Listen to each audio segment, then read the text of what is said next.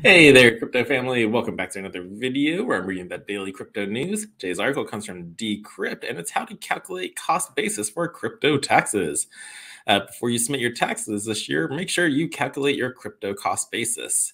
And it is tax deadline. And if you're like me, you did it last minute. And actually, this phrase, calculate your crypto cost basis, popped up quite a bit of times when I was uploading all my information. So I'm sure a lot of you are confused and want a little better explanation. So here is from the author who wrote this. Mackenzie Patel is a CPA specializing in crypto tax and accounting.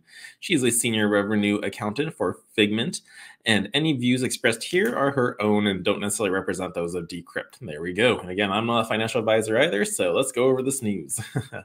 One of the most misunderstood concepts in crypto taxes is cost basis, or simply what you pay to acquire a crypto asset. It's a very important number because you have to know what it is to know how much you owe in taxes. Now, what is cost basis?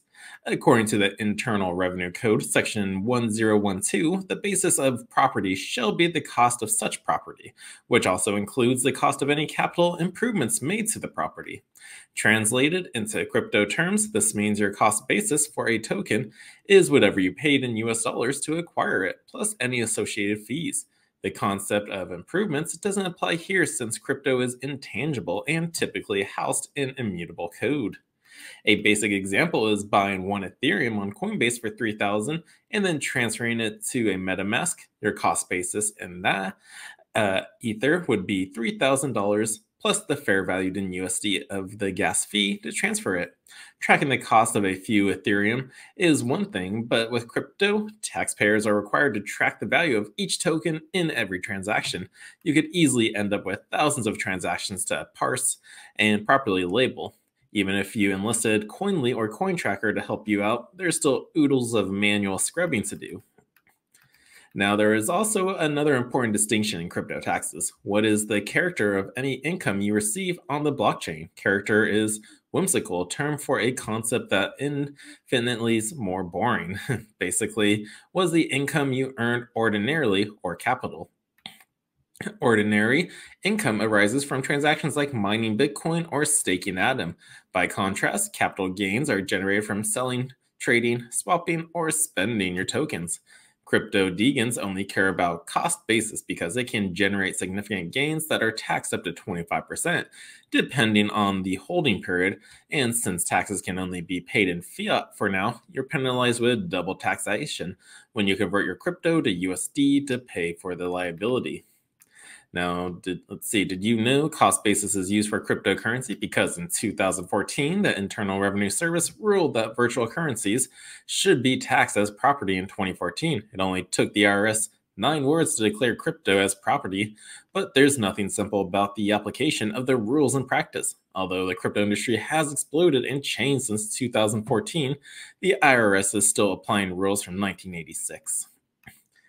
Now, how to incorporate cost basis into your tax strategy? Well, instead of despairing and moving to Puerto Rico to avoid capital gains, although there's caveats there as well, there are tax strategies you can employ to minimize your long and short-term capital gains. 1, compare the different cost basis methods.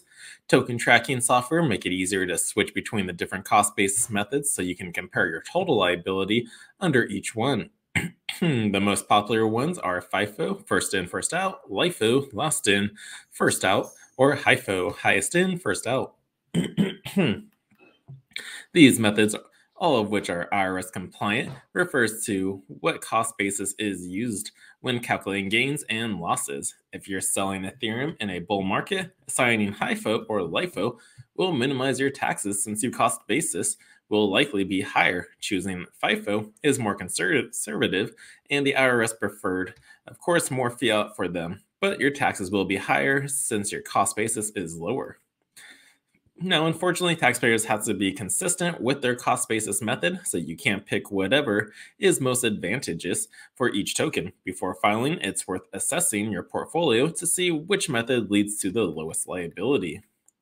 2. Carry out tax minimization strategies by December. Chatting about tax crypto strategies in April is quaint, but any transaction related to your strategy must be carried out by December 31st to be effective for tax year. To take advantage of your cost basis, examine your portfolio in December to see if you are having the following.